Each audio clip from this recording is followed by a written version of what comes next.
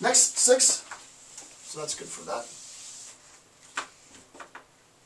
Number 6. Data analysis. Data analysis. Alright, the first word is a technical term, is called horizontalization. H-O-R-I-Z-O-N-A-L-I-Z-A-T-I-O-N. Horizontalization. Horizontalization is the attempt to understand participant experience, right? Horizontalization, horizon. I remember, well, I'm not going to get into the philosophical account behind this, but anyway.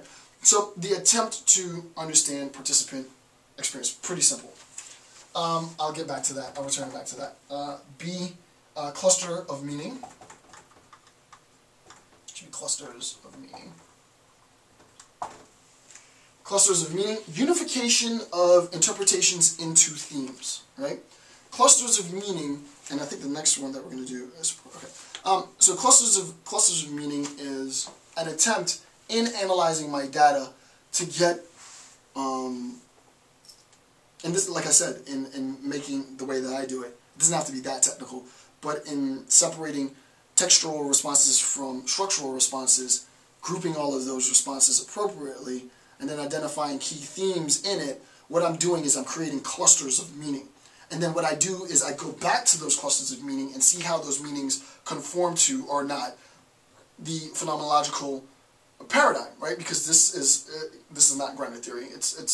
There is a conformity to the paradigm of phenomenological research, and that paradigm is the lived experience of a participant in an account of understanding the phenomenon.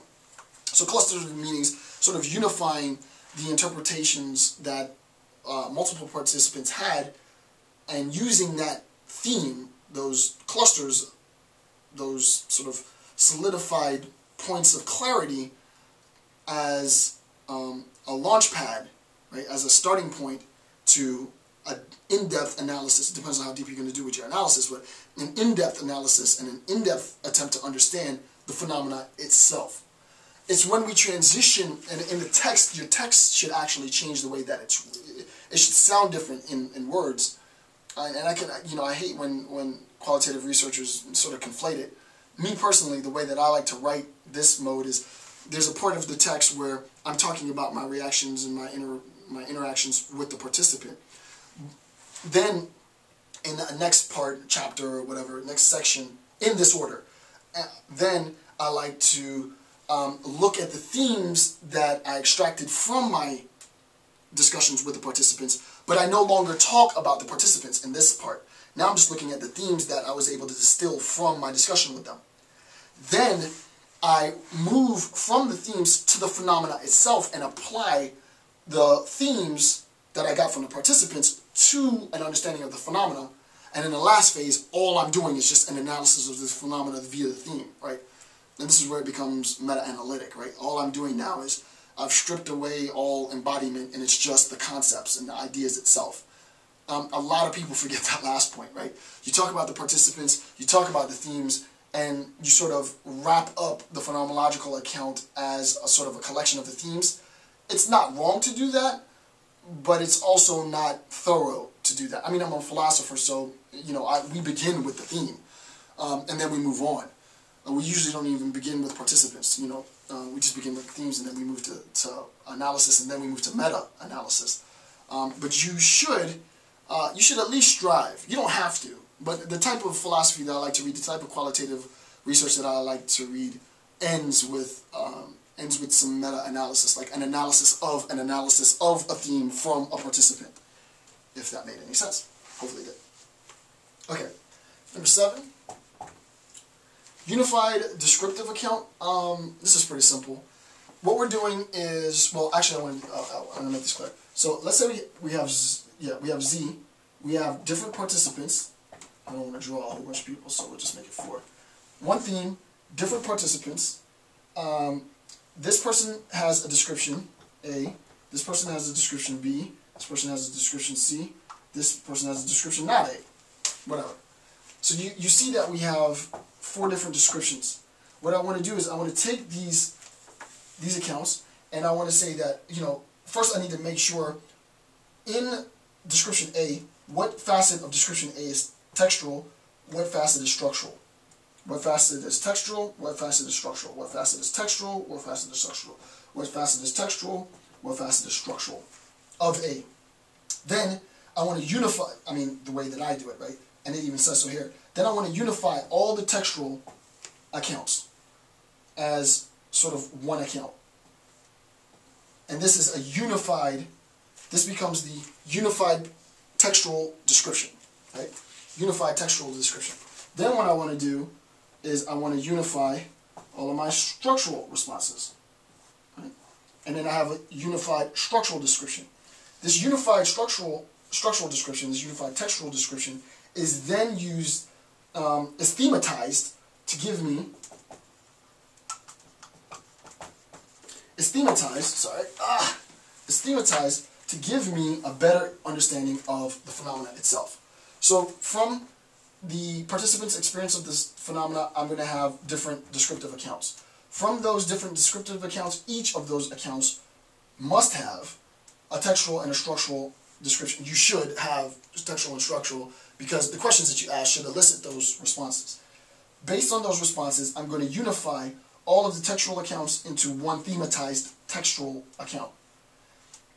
Based on all the descriptive accounts that I have, I'm going to unify all the structural descriptive accounts and thematize that into a structural descriptive account. The unified thematized structural and textual descriptive account is the essence, and I use that essence to have a better understanding of the phenomena itself. Okay, so that's that. And then number 8.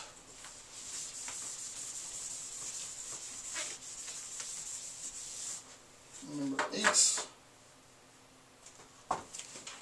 Number 8 is the presentation of the invariant structure.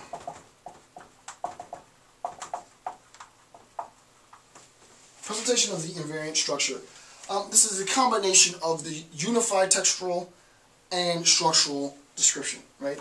The process of unifying the textual and structural description itself is one step removed from the interview questions. Obviously, it's contingent on the interview questions. What I then do is, in unifying that, in unifying all the differences, all the variations in textual or structural descriptions, and unifying into that unified textual or unified structural description, what I'm then doing is that becomes a springboard, right? It becomes a springboard to the understanding of the phenomena. And this is what researchers want, right? They want to find that unified theme, right? It's sort of like that passage that sums up the experience for the population. You always put disclaimers, and this is not going to be the case that it counts for everybody, but within my research, it accounted for this segment of the population, ... When you as a researcher are reading somebody else's research and you get to that point, you're like, oh, that's perfect, right?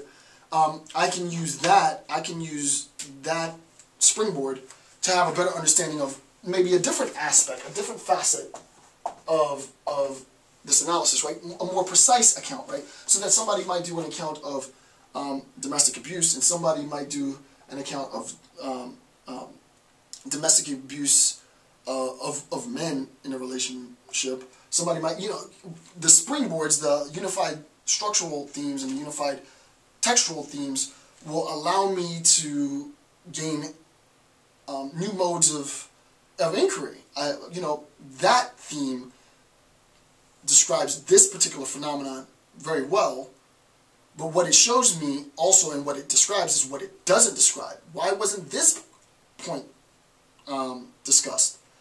Because that theme doesn't discuss that point. Well, you know what? I want to do analysis that's going to address that point, and so on and so on. And we read each other's stuff, and we pass around our research to each other, and the community of research becomes broader and broader and bigger, but also the community of understanding of a particular phenomenon becomes very, very in-depth. So that when you're talking about things like poverty, our understanding of poverty is very, very complex. We have a very good understanding of poverty. It doesn't mean to say that we understand it completely, but we do understand it because there's been so much qualitative research gone into and done with respect to that particular theme.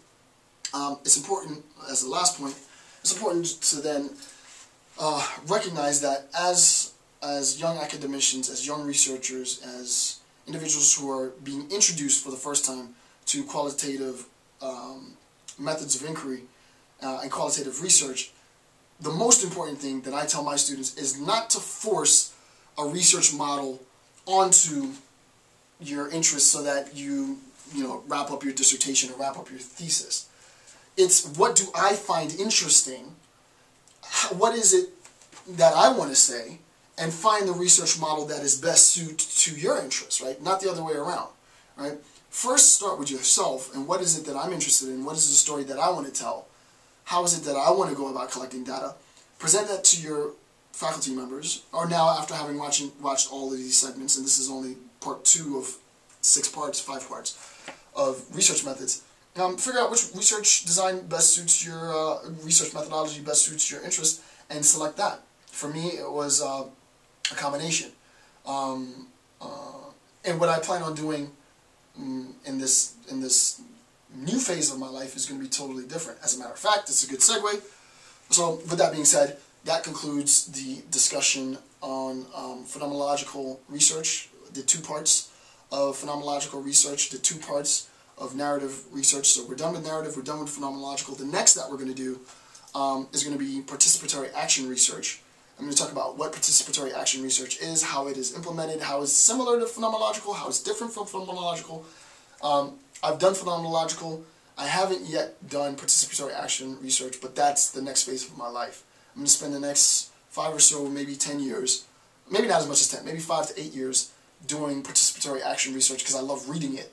And I want to do my own because I read Freire, and Freire says that you have to do your own, otherwise you're an armchair academic, and I don't want to be that guy.